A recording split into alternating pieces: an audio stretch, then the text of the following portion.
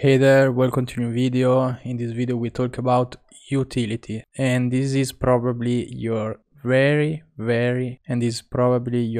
best friend inside of Ableton. It's a sort of audio Swiss knife, and now let's see what it does. We have the input. We can flip the left or right signal. So let's try it on this sound, which is pretty mono.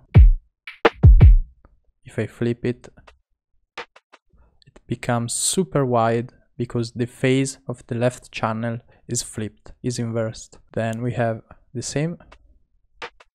Then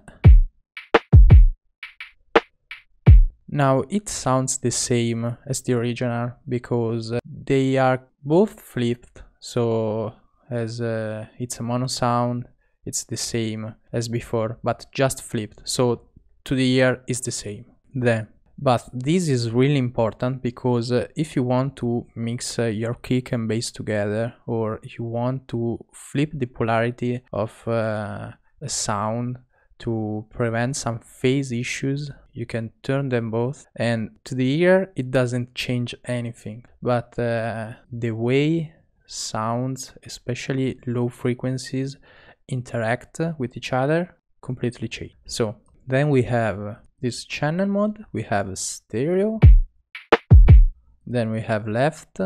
Let's try it on this sound. So stereo sounds like this, left. If we pick up left or right on a stereo sound, it becomes mono. Why? Because it takes the left channel and it duplicates to the right one and vice versa. Then we have swap that swaps the left and right channel. So you don't need any fancy duplicating the sound, making mono, then panning to the other way. No, swap and it's done. Then we have the width.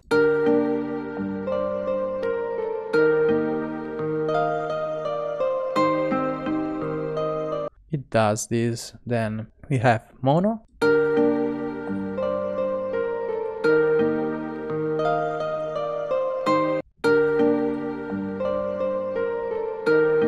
Then we have a bass mono, which is really cool because we can monoize only the frequencies we want from 500s and below. If we set it like this, 130, from 130 until 0 Hertz, it's mono.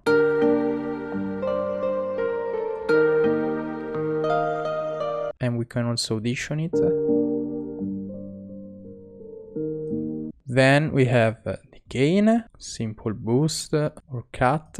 Then we have the balance. The balance, it doesn't actually pan. It's not real panning. It sounds like panning, but it simply balances the volume of the left and right signal. So if the gain changes the volume of both channels at the same time, balance redistributes the volume between the two channels.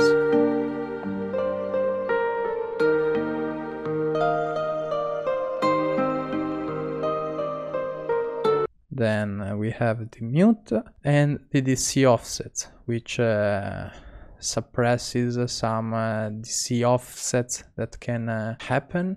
And this is it for the utility. It's a really great tool. You can use it for gain staging, you can use for anything that needs some small adjustments, but that are really crucial for the mix. So this is it. See you in the next video.